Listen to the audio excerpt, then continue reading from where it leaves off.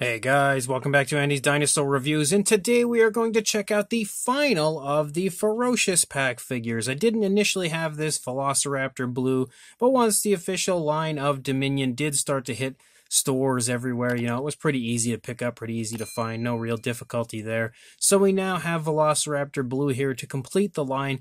I wasn't even sure if I would review this figure just because we've had so many Velociraptor Blues before, and I didn't know if there would really be much interest in seeing this one, but since I did cover the rest of the line, I figured it makes sense to cover them all because that's usually what I try to do, is be like the definitive channel when it comes to dinosaur releases, where you can see pretty much almost everything at least that you are interested in potentially purchasing. So we now have Velociraptor Blue here to take a look at as well. You can see as far as the box art goes, again, your standard when it comes to Dominion. And then here on the back, you have a look at all of the other figures that were in this line, this wave of figures that we have reviewed all of already. So let's pop this out of the box and check it out.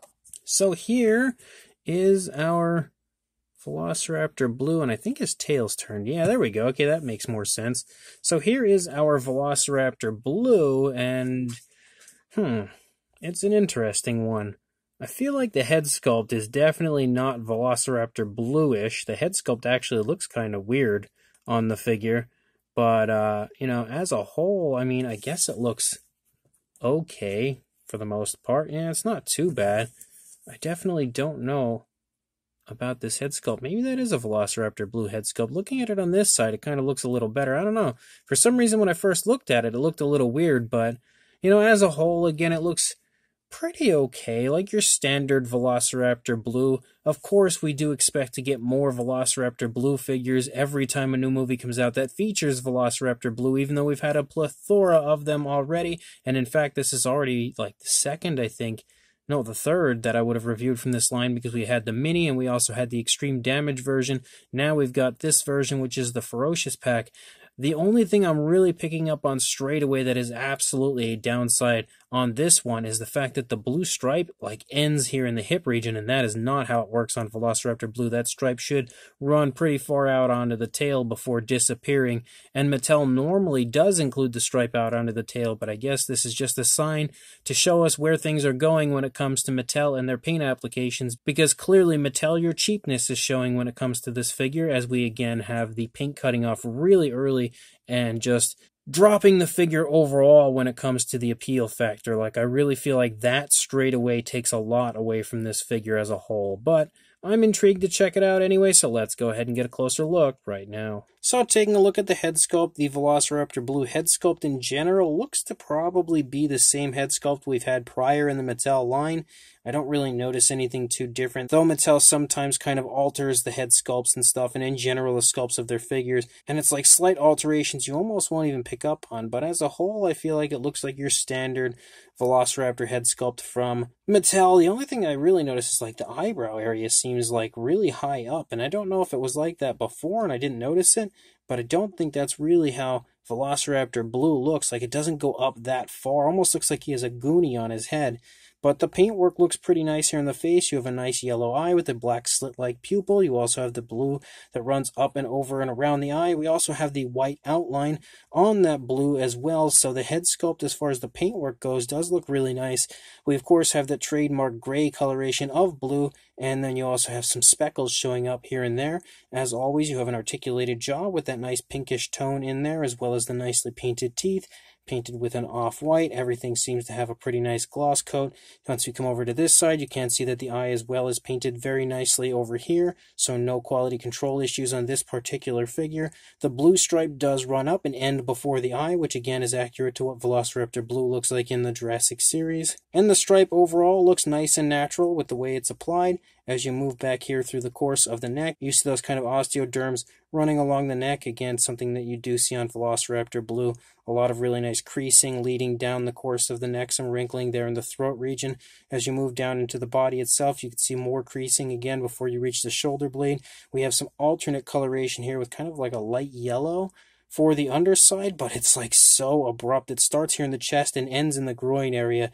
Another instance of why would you even bother? But I don't know. I'm not really sure where I can go to read up on Mattel's logic, but I just can't figure it out myself. You can see as we lead down here into the arm, you have some nice muscle definition in the arm, really nice bend in the elbow. The elbow itself is present, and you can see some more definition as you move out here into the hands. Nicely sculpted out fingers on our Velociraptor Blue. You have some nice scoots down the fingers. The nails are sculpted, but as usual, not given paint. As you lead back up here, you can see again some more speckles showing up here and there, but they're not all that abundant. You can see the blue stripe again continues to look great as we move through the figure until we reach the hip region, and then it's just gone completely. Don't know why. It absolutely is awful that they did that. It really would have looked better if they at least even just ran it like out to here. Would have been okay, but ending it that soon is just a travesty. As you lead down here into the thigh, you can again see the muscle definition as well as some nice, cracks and crevices in the skin texture of the raptor. You've got the kneecap there in the front, the calf muscle again in the back. All of the detailing looks great there as you lead down into the foot sculpt. Nice scoots down the toes.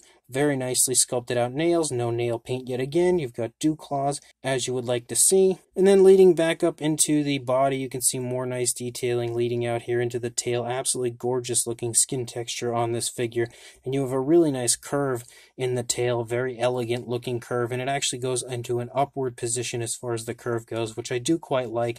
Something we haven't really seen too much on previous Velociraptor figures, so I definitely like it here on this Velociraptor Blue. You're not really going to see too much over here that's any different than what we saw on the initial side, except for, of course, the positioning of the legs, and that's kind of like your usual when it comes to a Mattel figure. So as a whole, I would say it's a pretty nice looking sculpt, kind of, like it's not bad.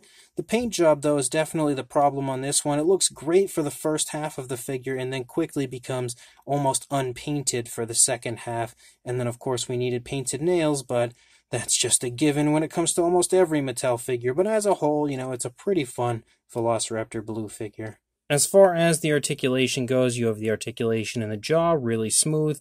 The neck articulation, which is fantastic on these Velociraptors. I love the neck articulation and just how smooth it is. Like, it moves great no matter where you go with it. I wish some of the other figures in the Mattel line that had like neck articulation like this worked as smooth as you get on the Velociraptors. You also have arm articulation forward and back. Doesn't go out away from the body. Same deal for the legs, forward and back. It doesn't move out away from the body. And then you have the swivel tail. That's really about it when it comes to articulation. You do also have the fax app code, which you can see right there if you would like to add it to your collection. And then again, the Jurassic logo here on the back of the code right there, but that's really about it when it comes to the articulation, and there's no action feature being that it is a Ferocious Pack figure. So for a length, you are looking at right around the 6 3/4 inch range, or a little bit over 17 centimeters.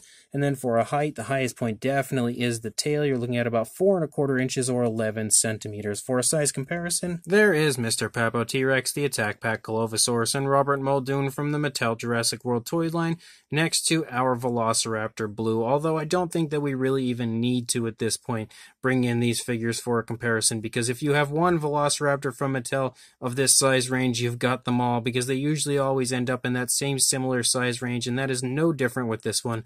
Right there in the same size range as pretty much all of your mainline Mattel Velociraptors. And here is a comparison between the Extreme Damage Velociraptor Blue and this new Ferocious Pack Velociraptor Blue. Now, here's one thing that I can take note of right away is look how much better the head and neck sculpt looks on the Velociraptor Blue from the Extreme Damage version compared to this new Ferocious Pack one. I knew there was just something up with that head sculpt that made it look really weird and off, and you can definitely see it now with the Extreme Damage version next to it. The Extreme Damage version is way better than what we see on the Ferocious Pack version. Just a huge difference, I think. I like the pose better. I like the overall body sculpt. The newer one, it didn't really bother me so much until I actually looked at it here now next to the Ferocious Pack version, and it just looks so off when it comes to a Velociraptor Blue figure. You can really just see a pretty big difference between pretty much every area of this figure.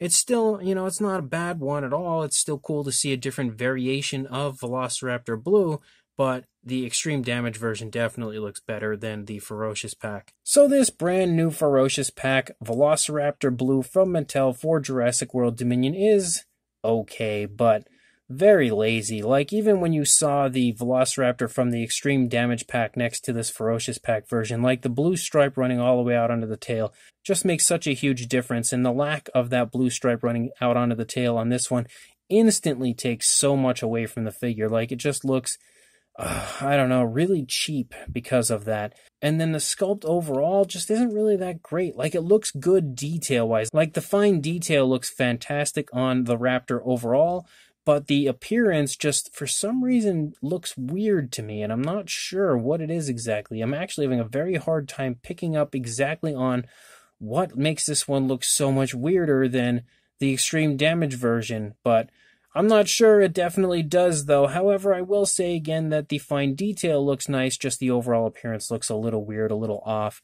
The paint application is okay, but just really, really cheap looking. The articulation works nicely. There is no action feature for the figure, no painted nails or anything like that. So as a whole, it's not one of the best Velociraptor Blues we've had. In fact, it might be the worst next to like maybe a minifigure or something. It might be the worst Velociraptor Blue we've had. And definitely not a huge recommendation from me.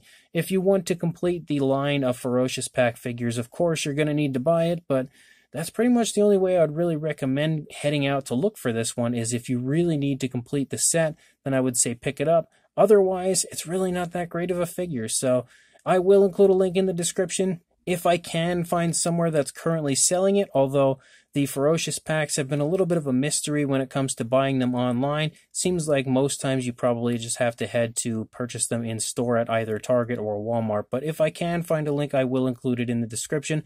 Otherwise, again, good luck, happy hunting. Hopefully you'll snag this one in store, and make sure you like, comment, and subscribe, and I will see you in the next review. Thanks for watching.